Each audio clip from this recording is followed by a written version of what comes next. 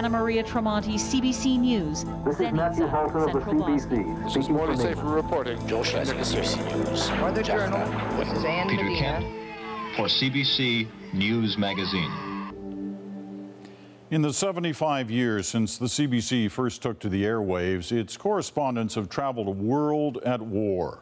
They've covered conflicts in such diverse places as Serbia and Somalia, Cambodia and Kandahar.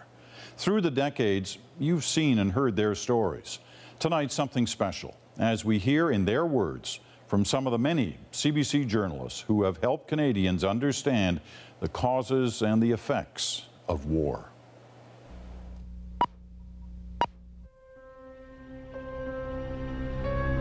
is Matthew Halter of the CBC, speaking from Italy.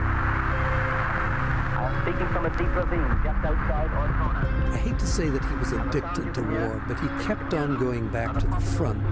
I think when you cover enough wars, you become a pacifist pretty quickly. The newest refugees of the Vietnam War. Nothing about man's inhumanity to man really surprised me anymore. You were lucky to stay alive. Often it was the civilians who got hit, the civilians who ran in fear. Can't we just have a baseball game or something? I mean, it's crazy. They wind along this trail at their peril. Endless kilometers. You feel like you want to go back. I just wanted to go back and keep telling their stories. Ran in fear, and the attacks were repeated. Some 3,000 shells were reported to have fallen on the city today. The Commodore Hotel neighborhood, where the international media were staying. Once there was a town with people and children and shops. Not much is left now. There was a war here. War is insane. It's crazy. I mean, hello? You're shooting at these people, and these people are shooting at you, and you both know that a lot of families are going to be killed. One day, that's all it took. And it looks even less likely now that any multinational force or Israeli presence or even, sadly, the Lebanese army will be able to turn things around again. I call myself a fuddy-duddy journalist. And I just say, this is what I saw, this is what I heard, this is what we filmed. Here it is, audience. You decide what conclusions you want to draw. One small sample of what can happen in Lebanon. The battle here in the Christian sector of LA lasted a mere 2.5 hours. The Christian phalange had come in with the Israelis. They'd set up their headquarters, and then the Druze wiped them out, along with the homes of many of the families living here. 2.5 hours, that's all it took to completely devastate this place. Some people think in order to be a war correspondent, you've got to have this brilliant mind and all kinds of fancy-dancy things. And I've always said you need 3 things. You need a smile, you need stamina, and you need a cast iron stomach.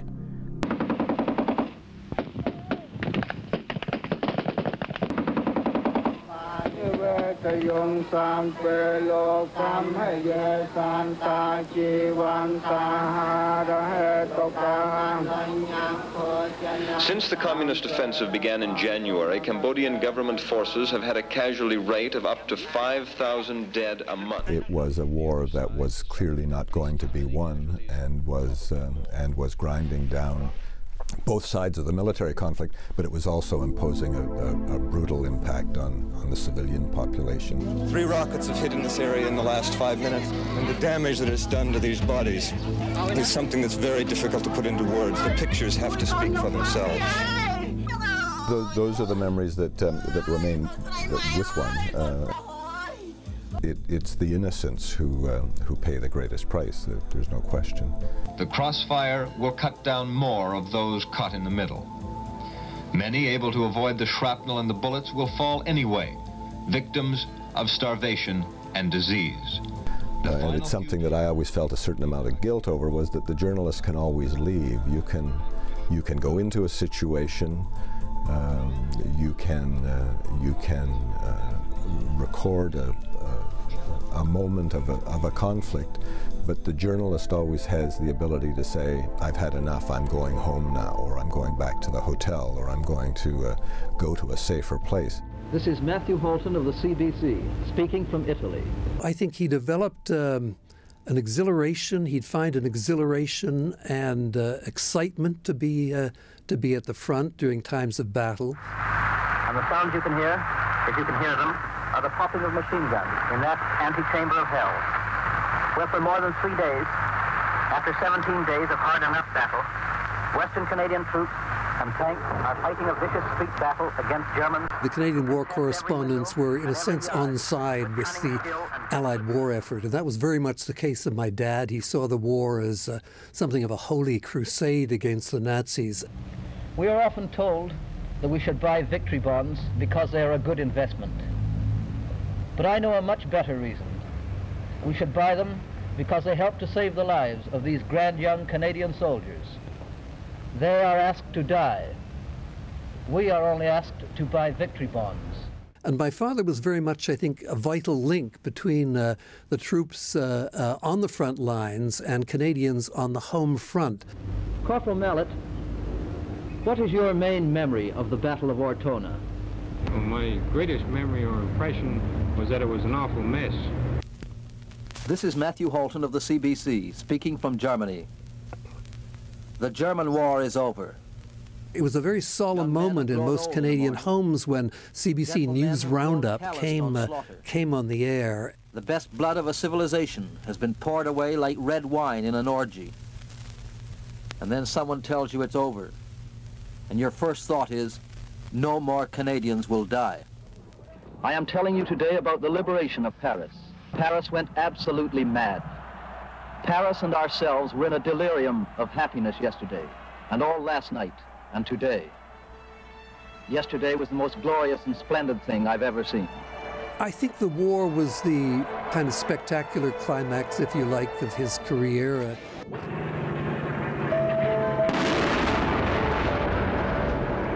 Some of these villages hoist the South Vietnamese government flag during the day, only to become VC enclaves at night.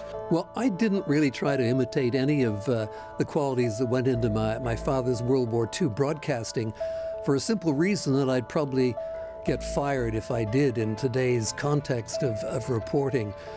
In the last few days, between 50 and 100,000 refugees have fled across this bridge. In most cases, they've been fleeing from hunger and disease on one side of the Jordan to hunger and disease on the other. A large part of these refugees are... Today, of course, the premium would be on appearing detached and being completely objective. As one UN relief official put it, the refugees are the biggest losers of the war. David Holton, CBC News on the Jordan River.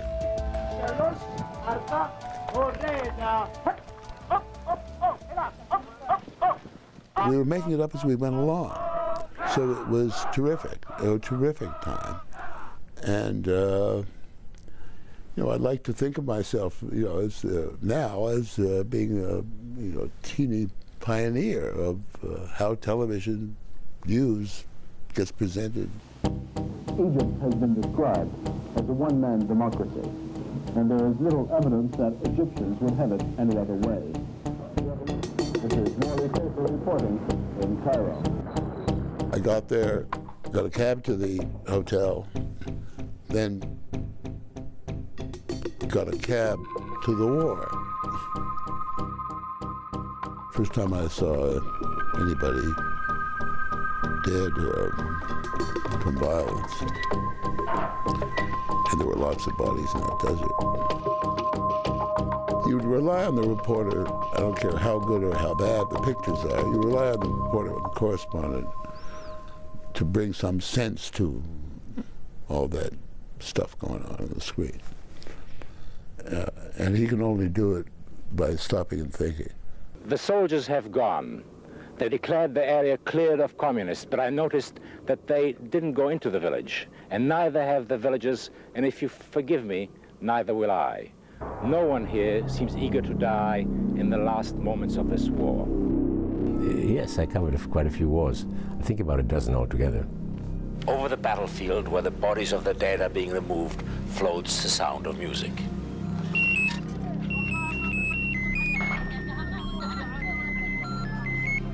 When we got past the front lines to where the Iraqi troops were retreating or had retreated the night before, and it was carnage. More than a mile of it. Weapons destroyed. But among the hulks of war machines, there are reminders of the human dimension of the disaster that happened here. One thing that always bothered me was the futility of wars, how wars start from nothing for no reason at all sometimes. And afterwards you look at it and you say, what were they thinking when they did that? Milk twice a day and a hunk of bread is the ration for this group of refugees. They are Muslims forced by Croat soldiers to leave their homes in West Mostar and come here. On a day when the cold is even too brittle for laundry, Rashida Selic can't stop working. She doesn't sleep much anymore, she says. She likes to keep busy. In war, everything is random. Death is so random. You could be in one place and you're fine, and you could be 5 feet over and you're not fine anymore, and you don't know. And as a journalist, you go in and yes, you face that, but people who live there, they can't get out. That's their life. We bring in our water, we bring in a little bit of food, we come, we go. They stay. This constant activity is how she deals with her pain. In the months before Rashida finally fled, Serbian soldiers inflicted their own brand of barbarism on her. They tied her up and tried to rip off her ear with pliers. There are scars where the soldiers put out their cigarettes on her, and they raped her. Her back are full of these marks. Yeah. Better not to talk about it, she says.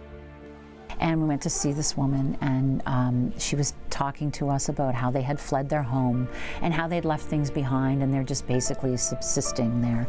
And she said something to me that I've never forgotten. She said, "We have nothing anymore. We are nothing." The biggest danger to a journalist in Afghanistan is remote-controlled roadside bombs. And the overriding impression you have being there is you have absolutely no control over that. It's pretty simple. This is a very busy road in Kabul. We were on this road traveling to an appointment a half hour before the suicide bomber struck. He came down this road in a white Corolla. When people are crowding around me, they're curious, perhaps they're hostile. There's no question I'm thinking of, where's my exit? How do I get out of here? How fast can I do this? Let's do it once and get on the road. But this is still conservative, rural Afghanistan. Here was a remote village in the most beautiful valley in northern Afghanistan, and you had to actually park your car and walk over the mountains to get to this little village in the mountains. With the new school year starting here in Afghanistan, more than 6 million children will be going to school. That's up from 1 million 5 years ago. But it's still about 3 boys for every girl. And in the south, schools are still... This was a village who said to themselves, we recognize the future is education for our girls. And they had the courage and the ingenuity to find a way around the current climate. Our responsibility in Afghanistan was to tell the story beyond the fighting. I felt that very strongly. The refugees arrived with little, but they couldn't leave the pain behind. It has become part of who they are and who they will grow up to be. Their sorrow haunts them as they wait for this war to end. And I think what happens is that the more you cover war, the softer you get, because you cover people in trauma. And you can't help but absorb some of that. And I think that it doesn't make me tougher. It didn't make me tougher. It made me cry more. Anna Maria Tremonti, CBC News, Zenica, Central Bosnia. This is Matthew Halton of the CBC, speaking from England. This is Morley Safer reporting in Nicosia. Joe Schlesinger, CBC News, Jaffra, Kuwait. Peter Kent for CBC News Magazine. David Holton, CBC News in Rhodesia. Susan Ormiston, CBC News, Kabul. For the Journal, this is Ann Medina, witnessing a tragic prediction come true.